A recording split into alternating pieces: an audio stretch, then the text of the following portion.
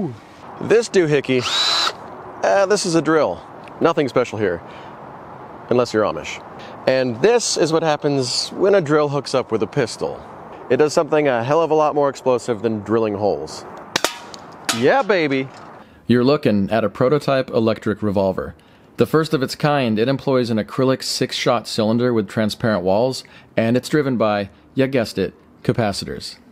If you know about electrolytic capacitors, then surely you know about their reputation. I mean, they're infamous for blowing up. Wire them backwards, maybe give them just a little bit too much voltage, or hell, even insulting them is enough to make them go nuclear. Usually a bad thing. Unless you use that explosive tendency for something useful. Personally, I found that this flaw, so to speak, is actually a massive strength that opens up a whole new world.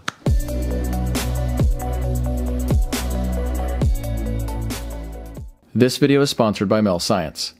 So an idea popped into my head when I was filming my last video about slow motion plasma. I had a phantom camera at my disposal and I filmed a few capacitors exploding. You see, wire them up correctly and nothing happens. But push them beyond their limits, and the fact that they self-destruct so readily, it got me thinking about practical uses.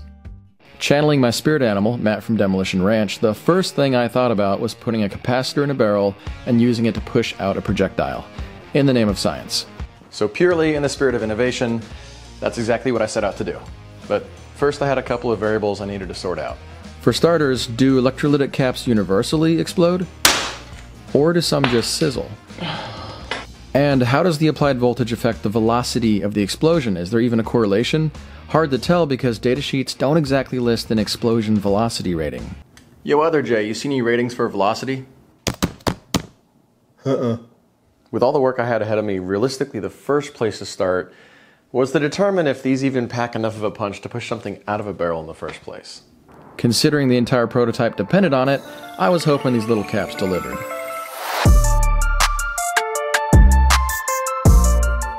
So what I'm thinking is this. I have a bunch of half-inch acrylic pipe just sitting around from past projects, and I do have a random electrolytic capacitor. I'm gonna put it in the back, tape it up so that it's airtight, and then make sure the electrodes are sticking out the back, and then give it way too much voltage. See what happens, maybe put something in the barrel to become a projectile.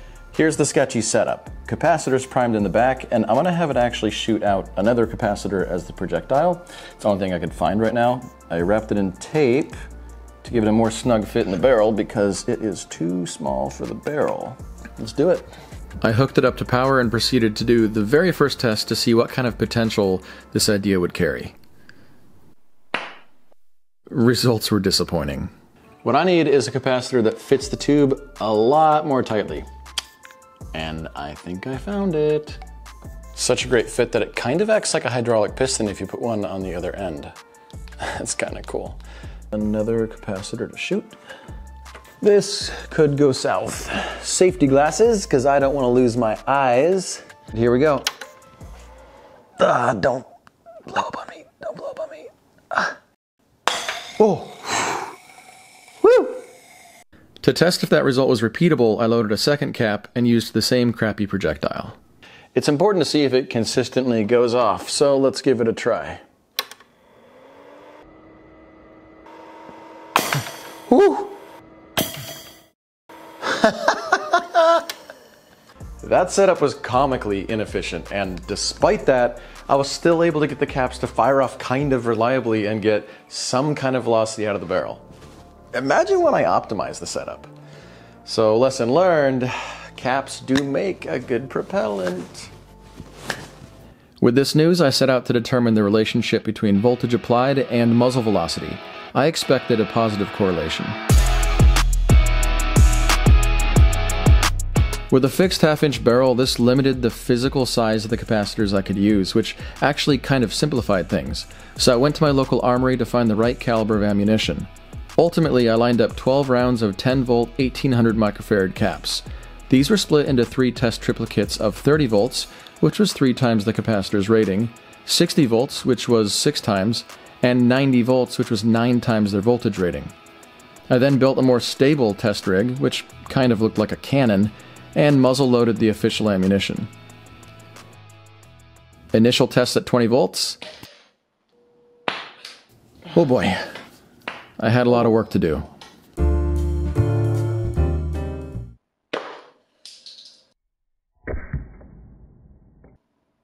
Oh.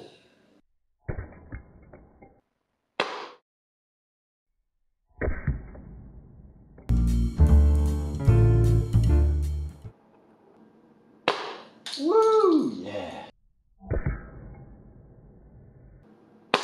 Woo! Oh!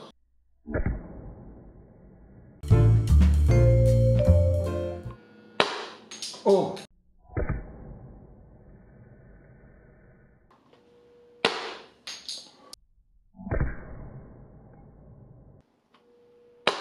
Oh!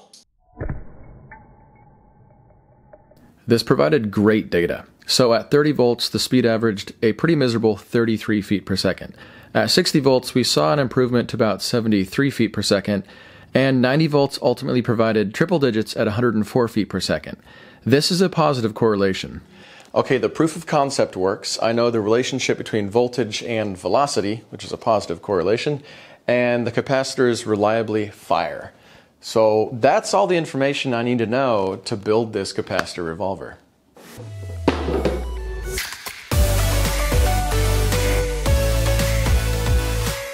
These electrolytic caps have 2 electrodes sticking out of the back, which need to be physically connected to the power source before every shot. And after each shot, the leads need to be disconnected and a new cap put in their place. So what follows is merely a summary of my engineering journey to make that happen. I've intentionally left out a ton of build detail just so that this video does not fall into the category of how to build a weapon. Delete. Don't try building one yourself, just enjoy the video.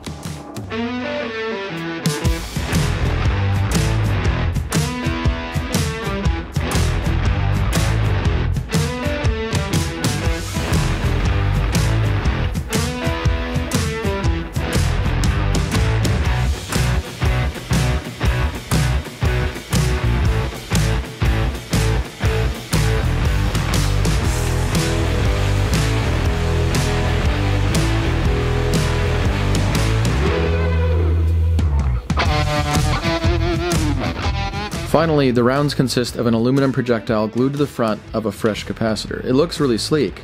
But let's rewind a second and talk about that drill battery. This was the hardest part of my design and literally racked my brain for a solid week. Here's why. 90 volts provided the best results, but guess what? Finding a handheld 90 volt DC power supply that can pump out close to 10 amps when I need it, nearly impossible. That's called a pipe dream. Luckily, my Patreons pointed me in a good direction, and I found a FlexVolt 20 to 60 volt battery designed for drills, and I hacked it open at 60 volts to do my evil bidding. Closer to actually about 62 volts, which would be good enough for the first version of this prototype. The completed revolver really looked the part, so I scheduled field tests for the next day. In the meantime, Mel Science sent me a couple of science kits to share with my nephew, and they were a total win. You see, all the way from the small tabletop to the grand scale of space, science is fundamentally about learning and exploration, which Mel Science has fully taken to heart. They're a fun subscription service that offers a huge variety of monthly science boxes geared towards STEM, which combine hands-on experiments with VR and AR tech in order to inspire learning. They sent my nephew 2 amazing DIY kits. The first was a hydraulic lift, and the second was a carbon zinc battery which powered this mechanical clock. Each kit came included with all the materials needed, and the instructions, they were brilliantly clear and even included stories to help engage him further. We had a blast putting it together, and it only took about 15 minutes. In the end, he learned about strength advantage using hydraulics, built a working hydraulic lift, and, well, this speaks for itself. The second kit was equally as fun. It was from Mel's chemistry subscription, where he learned to safely mix chemicals in order to build a zinc carbon battery from scratch. We used it to power a clock and even light up some LEDs. You can check them out at melscience.com, where you can use the code PLASMA50 and you'll receive a 50% discount for the first month of any subscription. The code will be active for 1 month after the video goes live, and I'll leave a link down below. And speaking of live, firing range.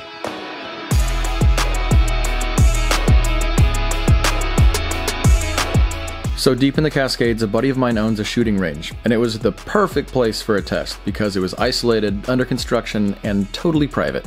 Even though this revolver was not built as a weapon, it did look like one, so I didn't want to be around people. Okay, so I've got a can set up in the background, and I've added some spray lubricant to the barrel just to hopefully make it go a little bit faster. So here goes nothing. At this point I thought, Jay, you better hit this, or no one's subscribing.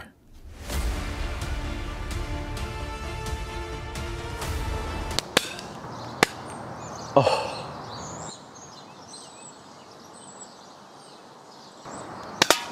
Yeah, baby. Woo! Woo! Yeah! It's about time that magic white smoke did something useful. Oh wait, I see something. Yep, that's a thumbnail. It works! It works! At least for 12 shots, until the plastic gets obliterated and brittle and starts to crack all over. Oh look, a tough guy. I could easily rebuild this out of more acrylic, but it would only meet the same fate. Or I could build version 2 out of metal, and if you're subscribed, you'll be notified when I do. Look, as a prototype, I'm super thrilled about how this turned out, and I'm really excited for the possibilities going forward. Really glad you're here for the journey, and if you have any thoughts or questions, leave them in the comments down below. And check out the merch line if you like to rep plasma, and head on over to my Patreon page to see the perks you'll get for being a Patreon. You stay classy.